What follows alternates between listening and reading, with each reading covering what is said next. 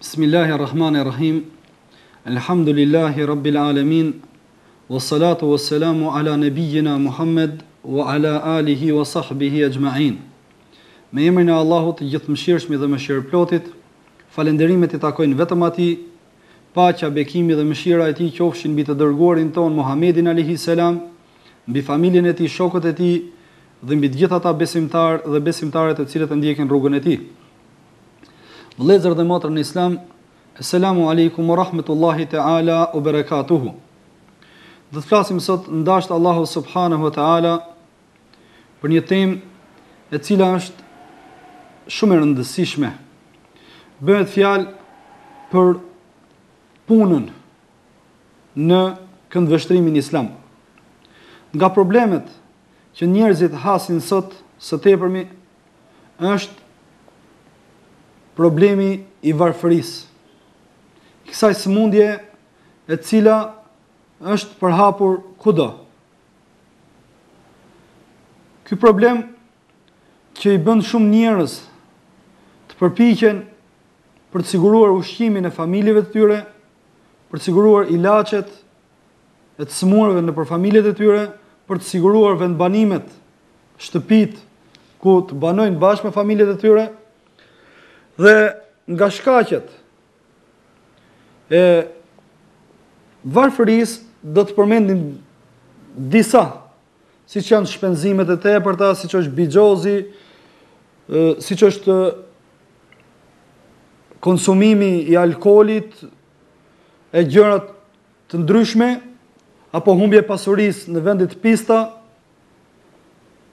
por kryesore në këtë pikë është dhe nënshtrimi që shumë nga ato të cilët kanë mundësi të punojnë janë nënshtruar dembelizmit, përtacisë, janë bërë njerëz indiferent dhe nuk preferojnë që të marrin përsipër përgjegjësi dhe të punojnë e të ushqejnë familjet e tyre me djerës. Nuk ka dyshim se fukaralliku është shumë i rrezikshëm. Pejgamberi alayhi salatu wasalam në duan e tij thoshte: Allahumma inni a'udhu bika min al-faqri wal-qillati wadh-dhilla. O Zoti im, kërkoj mbrojtje prej Teje që të më ruash nga varfëria, të më ruash nga skamja dhe poshtërimi. Dhe thoshte pejgamberi alayhi salatu wasalam: kërkoni, luteni Zotin tuaj të ruaj nga varfëria, të ruaj nga skamja, të ruaj nga poshtërimi. Ishte nga duaja e pejgamberit alayhi salatu wasalam që thoshte: O Zoti im, më jep të mirën në dynja, të mirën në ahiret dhe më ruaj prej zjarrit të xhehenemit. Varfëria dhe pasojat e saj me të vërtetë janë shumë të mëdha. Varfëria të çon deri në humbjen e besimit, të çon në largimin nga besimi i vërtet, veçanërisht kur sheh se ato që vinë me të parë, ato që vinë me të ndihmu, janë të besimit tjetër, që nëse ta adhurojnë diçka, të ftojnë besimin e vet, të ftojnë të mohosh Zotin, të mohosh pejgamberin alayhi salatu wassalam. Jo vetëm kaq, por i madhi Zot na ka treguar në Kur'an se disa njerëz për shkak të varfërisë kanë shkuar deri aty sa që kanë vrarë dhe fëmijët e tyre. Ndalon rrepsisht i madhi Zot nga ky veprim kur thot në Kur'anin e madhrueshëm: Wala taqtulu awladakum min imlaq, nahnu narzuqukum wa iyyahum. Mos i mbytni fëmijët tuaja, mos i mbytni fëmijët tuaj nga frika e varfërisë. Ne i furnizojmë ato dhe ju. Dhe thot Allahu xhelle xhelaluhu: Wala taqtulu awladakum khashyata imlaqin, nahnu narzuquhum wa iyyakum, inna qatlahum kana khit'an kabira. Mos i mbytni fëmijët tuaj nga frika e varfërisë. Ne i sigurojmë ushqimin atyre dhe ju, me të vërtetë vrasja e tyre ishte mëkat shumë i madh. Duke u larguar nga puna, njeriu merr rrugë të keqe, shumë të rrezikshme. Ai bëhet kontingjent krimi, bëhet prej tyre që merren me punë të këqija, bëhet prej tyre që kërkon të ushqehet në kurrizë të tjerëve. Pejgamberi sallallahu alaihi wasallam thot: nuk ka hased, apo nuk lejohet hasedi vetëm se në dy raste. Personit që Allahu subhanahu wa taala i ka dhënë pasuri dhe ai e shpenzon rrugt Zotit xhelle shanuhu, dhe pensionit që Allahu subhanahu wa taala i ka dhënë dituri dhe ai punon me të. Islami, vëllezër dhe motra, nxit dhe inkurajon për që njeriu të punojë dhe të largohet nga parazitizmi, të largohet nga të ushqyerit në kurrizë të tjerëve. Argumentet për këtë janë të shumta. Shohim se i Madhi Zot xhelle shanu e konsideron të kërkuarit e riskut nga përpjekjet që bën rrugt Zotit xhelle shanu. Thot Allahu në Kur'an: "Wa akharuna yadribuna fil ardi yabtaguna min fadlillah." Dhe disa të tjerë ecin në tokë duke kërkuar prej mirësive të Allahut xhelle xhelal. Wa akharuna yuqatiluna fi sabilillah, ndërsa të tjerë janë që luftojnë në rrugt të Allahut xhelle shanu. Islami e inkurajon dhe e nxit njeriu për punë, edhe nëse është duke ndodhur kiameti. Çfarë thot pejgamberi, paqja dhe bekimi i Allahut qoftë mbi të? Nëse e shihni se kiameti po bëhet dhe në dorën e dikujt prej jush gjendet ndonjë fidan peme, e ai ka mundësi që ta mbjell aty, le ta mbjell. Gjithashtu, ne shohim se kur i Madhi Zot xhelle shanu i fton besimtarët që ta falin namazin, të frekuentojnë xhami për faljen e namazit në ditën e xuma, çfarë thot më pas? Thot: "Fa idha qudiyati salatu fantashiru fil ardi wabtagu min fadlillah." Kur ju ta falni namazin, atëherë hapuni në tokën e Zotit xhelle shanu dhe kërkoni mirësi të mirat e Allahut xhelle xhelalu. Allahu subhanahu wa taala na thot në Kur'anin e madhrueshëm: "Wa khalaqa lakum ma fil ardi jami'a." Zoti xhelle shanu ka krijuar gjithçka që ekziston në tokë për ju. Pra që njeriu të punojë, njeriu të mendojë, të logjikojë dhe gjithë këto mirësi që Zoti ka krijuar për të, t'i kthejë në shërbim të tij, që janë në shërbim të vetes tij, të familjes tij, në shërbim të shoqërisë, dhe të mos jetë prej tyre që jetojnë në kurrizë të tjerë. Gjatë kryerjes së haxhit, që është nga shtyllat bazë të fesë islame, i Madhi Zot xhelle shanu na lajmëron se mundet që njeriu të merret edhe me tregti, ndonse është duke kryer këtë adhurim. Çfarë thot Zoti xhelle shanu? "Leisa aleikum junahun an tabtagu fadlan min rabbikum." Nuk është mëkat për ju që të kërkoni mirësi prej Zotit tuaj. Pra, gjatë kryerjes së haxhit kërkosh mirësi duke bërë ndonjë tregti. Një herë mbreti i muslimanëve Umeri radhiyallahu anhu pa disa njerëz që qëndronin në xhami. Dhe i pyeti: "Si është puna juaj?" Than: "Ne jemi prej tyre që adhurojmë Zotin xhelle shanu dhe jemi mbështet Allahut subhanahu wa taala." Umeri radhiyallahu anhu u mërzit së tepërmi dhe i goditi ato.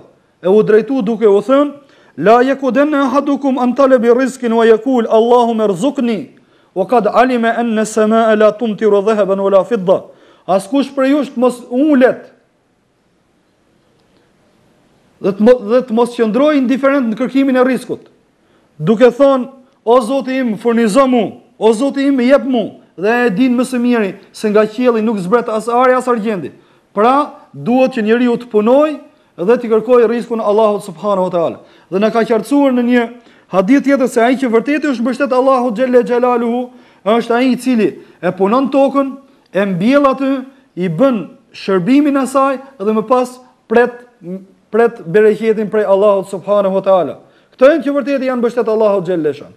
Ndaj Islami, vëllezër dhe motra, nxit për punë dhe largon nga, nuk ka murgjëri në Islam. Nuk ka murgjëri në Islam. Puna është themeli i ekonomisë islame, është burimi kryesor i fitimit lejuar. Nëse njerëzit merren me punë, largohen nga borxhet, largohen nga kamata, largohen nga vjedhjet, largohen nga krimet, largohen nga veprimet e ndaluara. Pejgamberi paqja dhe bekimi i Zotit qoftë mbi të ka thënë: "Nëse dikush nga ju mbart mbi shpatullët e tij një barr me dru, i shet ato dhe me ato të ardhura ushqehet, kjo është më e mirë për të se sa tu lyp të jetoj me lëmoshat e njerëzve, pa marrë parasysh i japin apo nuk i japin ato." Dhe ka thënë pejgamberi alayhi salatu wassalam: "Askush nga ju nuk e ka ushqimin më të mirë se sa ai person i cili e ka fituar me djersën e vet." Pra ai është që e ka ushqimin më të mirë. Ne kemi shembull pejgamberët e Zotit xhelle shanu. Shohim se duke qenë njerëzit më të zgjedhur për të Madhit Zot, janë marrë me punë. Zekaria ka punu si marangoz, alayhi salam. Ademi gjithashtu, alayhi salam, ka qenë prej tyre që punonin tokën. Idrisi alayhis salam ishte robaqepës, Salihu alayhis salam merre me tregti, Ibrahimi dhe Luti alayhim salam punonin në bujqësi. Pejgamberi jon më i mira krijesë e njerëzimit, para se të vinte shpallja, ka kollotur baktit. Këto janë mësime të qarta dhe janë treguesi i qartë se nuk i takon muslimanit që të përbuzë as edhe një lloj pune. Kur janë këta pejgamberë të Zotit janë marrë me punë të tilla. Është më mirë për besimtarin të marrë veglën e punës, të punojë tokën apo të punojë ndërtim apo kudo që i jepet mundësia, sesa të jetoj me lëmoshën apo me ndihmën që jep babai që ka punu gjithë jetën dhe tani që pret nga fëmia që ta ndihmoj, fëmia thotë unë jam prej tyre që shkojnë në xhami. Por nuk thotë xhamia që të vish në xhami dhe të mos punosh. Përkundrazi, të nxit dhe të inkurajon që të punosh në ato punë që janë të lejuara dhe distancohen nga ato punë që janë haram. Ata të cilët nuk kanë mundësi që të punojnë, sikurse janë plejt, fëmijët, smurët, jetimët, pra ata që janë të vegjël mosh, Islami i nxit të pasurit që t'i ndihmojnë ato. Thot pejgamberi alayhi salatu wassalam, ai që është ndihmë të nevojtarëve, ndihmë të varfërve, e ka shpërblimin se ai që përpiqet në rrugt të Allahut xhelle xhelaluhu dhe ai që falet mjaft natën dhe agjeron gjatë ditës. Dhe thot pejgamberi se unë dhe kujdestari i jetimit do të jemi në xhenet si këta dy gishtërit. Ata të cilët janë sprovuar me varfëri, kurrë mos mendojnë se Allahu xhelle xhelaluhu i ka larguar nga mëshira vetë dhe nuk i don të varfrit. Përkundrazi, kjo është sprovë. Dikën Zoti e sprovon me pasuri, dikën e sprovon me varfëri. Por nuk duhet që ai të nënshtrohet varfërisë, por të gjejë mundësinë që të punojë dhe ta largojë këtë sprovë me cilën është sprovuar. Ndërsa ata që janë sprovuar me pasuritë mos mendojnë se janë të privilegjuar dhe janë më të mirë se të tjerët. E Allahu i don këto dhe nuk don të tjerët. Se mjafton nëse do dëshironte Zoti xhelle xhanu atë pasuri që ti mendon se e ke fituar me mundin, me sakrificë, përpjekje, në një moment Allahu subhanahu wa taala ta zhduk atë më një herë. Dhe rastet shembuj të tillë ka me dhjetra. Ti jetë prej tyre që e falenderon Zotin xhelle xhanu, e nxjerr hakun e pasurisë së tij, e pastron pasurinë e tij duke nxjerr zakatin. Nxjerr nga pasuria e tij lëmosh ku u jep fëmijëve, u jep nevojtarëve, u jep atyre të cilët janë mbytur në borxhe, atyre të cilët janë halle, atyre të cilët meritojnë që të përfitojnë nga pasuria e tij. Dhe të dinë se tek Allahu subhanahu wa taala më parë do të futen në xhenet apo më parë do të përfundojnë nga llogaria ata që nuk kanë patur pasurinë në dynjë.